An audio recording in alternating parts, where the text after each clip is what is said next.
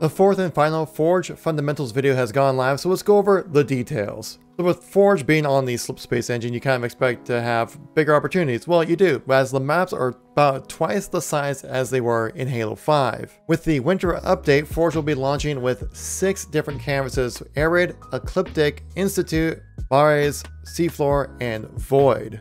If you guys like these news and informational videos, make sure to tap that like button. Lets me know you want to see some more content like this, but let's get right back into those details. A lot of these canvases were actually data mined months ago that we covered here on the channel, which is interestingly missing a couple of maps. One being Glacier, because we don't have any kind of like snowy kind of environment to forge on, or a water map either, but there was another data mined map called Ocean mixed in there. So this could be part of the Season 3 update we could be seeing with Forge that we know is coming around. You also have the ability to have different types of roles within your Forge creation. So you have collaborators, you can have an admin, you can have co-creators, you can have people with different specific abilities to edit the map, and so then you can have multiple collaborators work on specific parts of things.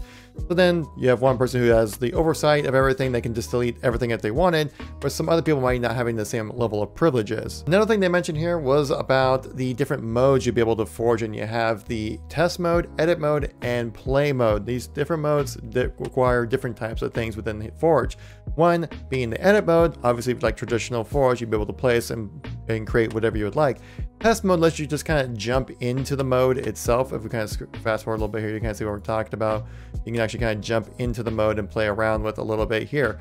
Interesting thing, I want to talk about this in a little second here, but and then you have play mode, which is basically like a full-on play test within Forge. You don't need to go back out, jump into custom games and do a true play test, which is gonna be really nice for the streamlining that process. Also, let's take note of Unishek's character right here. Definitely rocking some new Halo Reach styled Mark 5B armor sets coming in for Halo Infinite. Both shoulder pads having the blades on them, just like the bots have had since launch of the game. Most likely this will be part of the winter update, but also check out what happens when he gets smacked with this gravity hammer. Watch this. Goes flying along with like the mongoose and some of the equipment on the floor as well.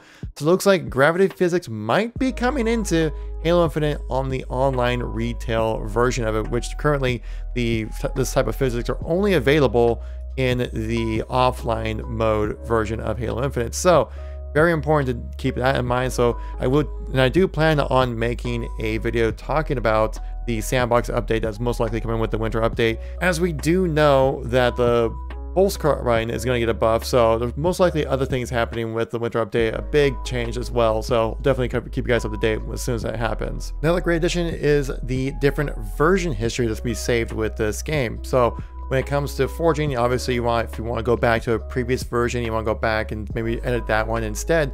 What you can do is every time you save your Forge map, it creates a version on the version history right here. And the interesting thing about this though, you have to lock specific versions if you want to save that type of, or version I should say, of your map. And once you lock it, it will not be deleted. Yes, there is a 30-day cycle when it comes to a map, where every 30 days, if a version is not locked in, it will be deleted. So that's one thing to keep in mind when it comes to forging your maps. Obviously, you probably just want to save the locks for when you really need to save a version of the map. Not every save needs to be that crucial, but you know, we always like to continually keep on saving when forging, so this is going to be very important. Now, how do you get your maps be able to be shared? Well, you got to publish the map, and by publishing the map, basically it releases the map kind of like almost like maybe like a YouTube video in a way, kind of like what I do when I upload these videos, where it's not going to be available for the public until you hit publish. And once you hit publish, it'll be thrown into the content browser that's coming with this, and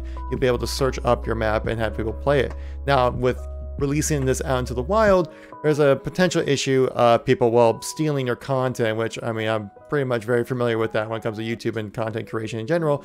In this, you'll be able to actually copy protect your content, which is going to be absolutely huge when it comes to making sure people get credited properly and people just don't steal your map and share it around and go like, oh yeah, I made it kind of thing, which certainly does happen when it comes to the creation process. Now, they did state that there is going to be a credits option within each map. So if you in the map at some point, or you're credited within like the admin privileges, you get thrown into the credits right here. So even if people do take your non-copy protected map, save it, edit it, and post it somewhere else, you will still be added into the credits. So that's huge. So make sure that we know who are the good forgers within the community, because there certainly are some names that get recognized. They go, okay, they made a map. That's something I definitely want to check out. Where they're like XX420 Blunt Smoker, you know, changing up one weapon spawn and then taking all the credit for the map that might get popular for that reason. Of course, if you're going to share content, you need to find a way to, well, actually share it. And now we're going to get a community file share along with the winter update with Forge. The 4 different tabs here we have recommended, which is going to be kind of like a hand-picked 3-4-3 option to showcase like anything that's kind of going around the community, or a lot of people are playing around with it. It's going to be vetted, so it's all going to be high quality content in the recommended version. The popular maps are going to be the most bookmarked maps, I believe, within the last like 7 days or so. So that's going to be a hot topic, trending kind of thing. Same thing when it comes to modes and prefabs. It's going to be the most based off of the most bookmarked items within, I believe, the last week, they said, or maybe the last month. Might update around that time. So keep that in mind, guys. If you're looking to create some more Forge content or just download some great Forge content, this is going to be how you do it. And also they said that the browse all option would be down here as well. This way you can kind of do keyword searches and search for exactly what you're looking for. They said it will work very similar to Halo 5. They did talk briefly about the custom game browser, which will be coming with Season 3, and they did state that it's going to be very similar to Halo 5, which I could imagine because, well, Halo 5's custom game browser was pretty awesome. I hope it works a little bit more kind of like MCC's file browser, which is much more of a list rather than like a bunch of thumbnails kind of thrown together. That way you're able to provide more information to the player without having to clutter up a whole bunch of stuff. I did just release one of my biggest videos I've ever made in my entire life. This video right here is telling you why you should be playing Modern Warfare 2019's campaign before Modern Warfare 2's campaign, which is right around the corner. It's a long one, but a lot of great details, so I hope to catch you there.